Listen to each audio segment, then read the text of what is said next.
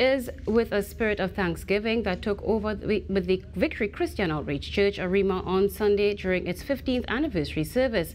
Pastor Ann Diaz gave thanks for the church's existence and its congregation over the past 15 years. She said she's grateful for the launch of a community library and homework center, which was launched in Arima.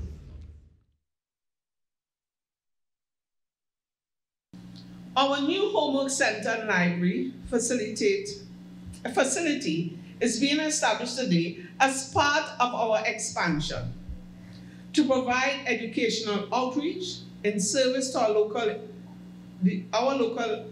Arima community and environs. Mayor of Arima, Cagney Casimir, was thankful for the establishment of the facility in the borough of Arima as it aligns with the work of the corporation. At the council, which I represent, our main focus is families.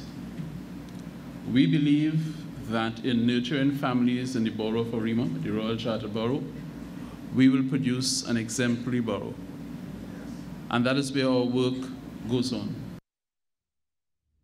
The anniversary celebration also included praise and worship performances and the ribbon-cutting ceremony. The facility will service people in Calvary, Mount Pleasant, and surrounding areas within the borough of Arima.